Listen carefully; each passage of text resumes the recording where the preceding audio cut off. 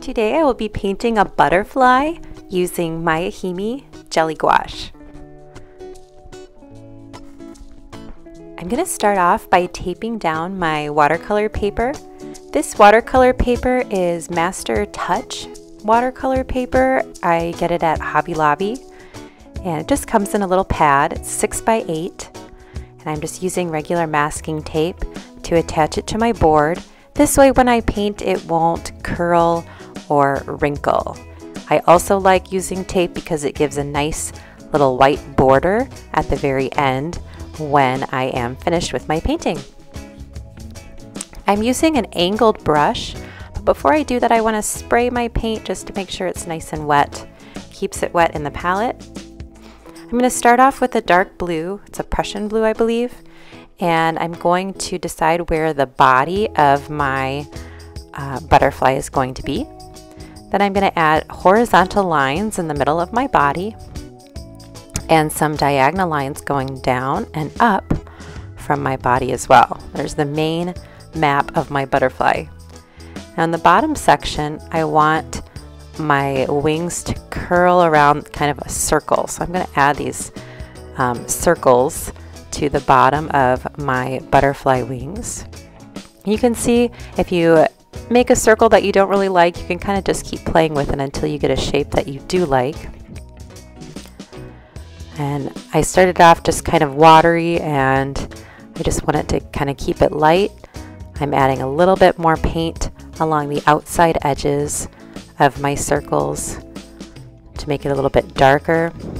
When I use gouache, I usually like to start off with kind of a thin layer of paint first. So just to kind of cover the paper and to kind of map out where I want things, and then I will go in and add the thicker paint as like a second coat. So my goal for this part of the painting is just to kind of lay down a thin coat of paint where I want my lines to be kind of mapping out my painting. So I've got just some nice thin blue, and the water is what thins it out. And I do want to kind of darken the edges just a little bit so those stand out a little more. Kind of filling in the center part of my butterfly. And now I'm going to leave that and add some to the background. So for my background, I'm starting off with a really light yellowy green. And it's also very watery and thin, and then while I'm doing that I'm dipping into a little bit of a blue-green just to kind of have a variety of color. And as long as the paint is wet, the colors can kind of blend together. And when doing things like butterflies or birds or things that are outside, even flowers, I like to have kind of a blurry background so that the focus is mainly on whatever I'm painting, in this case a butterfly. So by kind of going back and forth between these two colors, using lots of little brush strokes, it makes the background kind of a nice blended, muted color, I guess. So the transition from the light to the dark green is blurry and soft, and I'm just kind of playing with that in the background.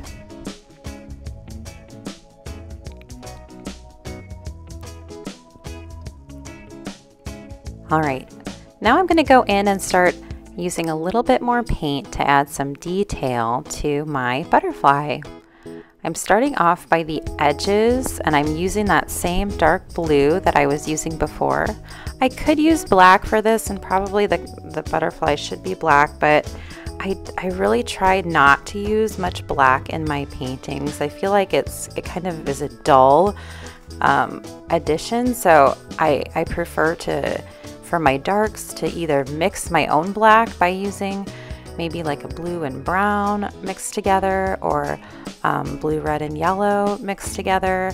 But in this case, I'm just going to go straight with a really dark blue. It just has a little bit more vibrancy to it, and it makes the painting, I think, just have a little bit more color and more life. I'm just kind of going around the outside edges of the wings. I do want those to be rather dark, and they will be in the final painting. So I can just kind of fill that area in nice and dark. I'm still using my same brush. The entire time I've been using this angled brush. It comes with this painting, or with this jelly gouache actually. There's a little holder on the right side. You can kind of see just the top of it where there are brushes, so it's kind of nice to include those with this set. Now I'm adding in some greens. This is kind of like a turquoisey green, blue green, and I'm starting with the center of the butterfly and kind of using these brush strokes sweeping out towards the edges. All right, I let that dry a little bit, and now I'm going to kind of go over it with a little bit of some blue. I'm just trying to kind of keep my brush strokes always at an angle towards the outside.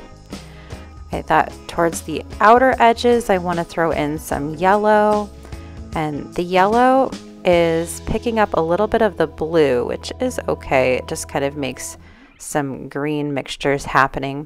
When using gouache paint, even if my layer underneath is dry and I start brushing over it with wet paint or with water, you can reactivate that layer. So to put the bright yellow on, I really need to just kind of add some paint and move on. The more I brush it, the more it'll pull up that color from underneath. So I'm kind of trying to be careful not to do that too much.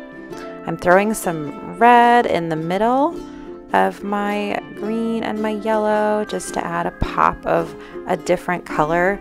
Red and green are opposites on the color wheel, so putting them next to each other can really make things kind of sing, which is fun to play with when painting. So I wanted to go pretty bright in the middle and add kind of a pop of color. I'd like to lighten up the center part of my butterfly. It's a little bit dark, so I'm going over that with a little bit more light green.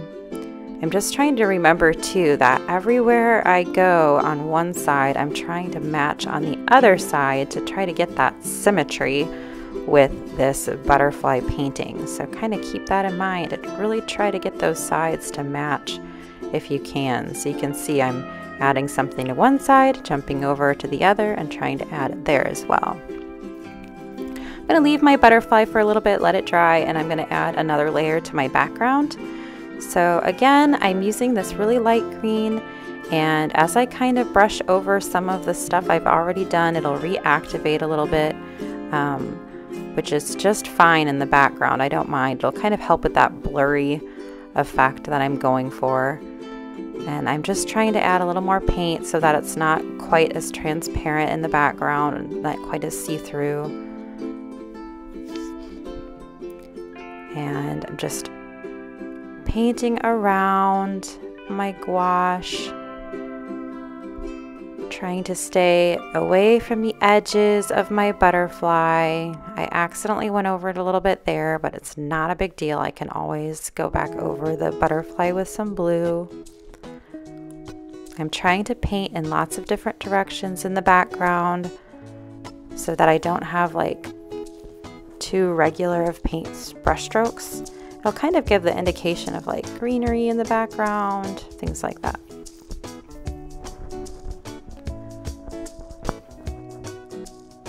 I'm going back over that little section with some blue so that my edges of my butterfly are nice and crisp,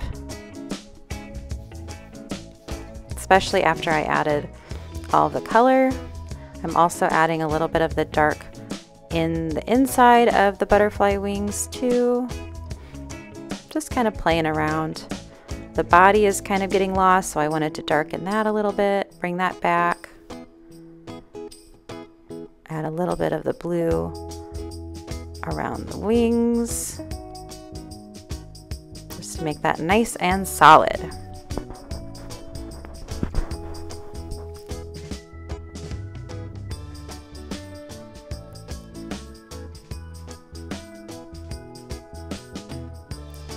So I'm using a little bit of white mixed with my green. I wanted to just really brighten up that center because it looks so dark. So I mixed a little bit of the two together to kind of lighten up that color. Now I'm using the blue to add the antenna of the butterfly. Trying to just use the tip of my brush. I'm also just kind of pulling some lines through while my paint is still wet. Then it kind of makes them a little bit more subtle. Just like pulling them in towards the middle. I'm gonna wipe off my brush really well. I'm switching to a smaller brush. And I'm just gonna add those little dots along the outside edges in a kind of a bright color. So I'm using kind of this golden yellow, and I'm just tossing in a couple little dots into my blue for my butterfly.